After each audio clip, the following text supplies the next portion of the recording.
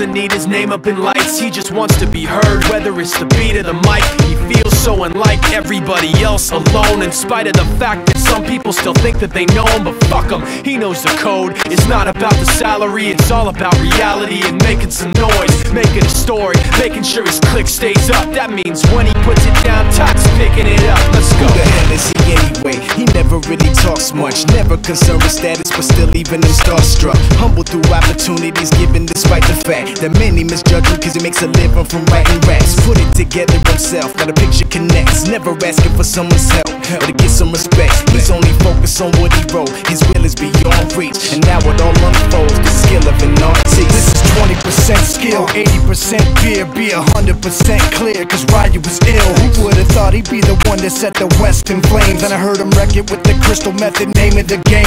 Came back, dropped Megadeth, took him to church. I like Bleach, man. Ryu had the stupidest verse, this dude is the truth. Now everybody giving them guest spots and stocks through the roof. I heard he fucking with that stock. This is 10% luck, 20% skill, 15% concentrated power of will, 5% pleasure, 50% pain, and 100% reason to remember the name. They call him Ryu, he's sick and he's spitting fire and Mike got him out the dryer, he's hot. Found him in Fort Minor with top, but a fucking nihilist porcupine. He's a prick, he's a cock. The type women wanna be within rappers, hope he gets shot. 8 years in the making, patiently waiting to blow. Now the record with your notice taking over the globe. He's got a partner in crime, his shit is equally dope. You won't believe the kind of shit that comes out of this kid's throat. Top.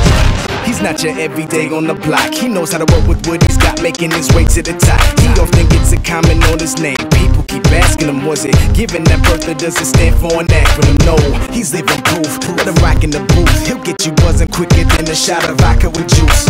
Him and his crew are known around as one of the best, dedicated to what they do and give 100%.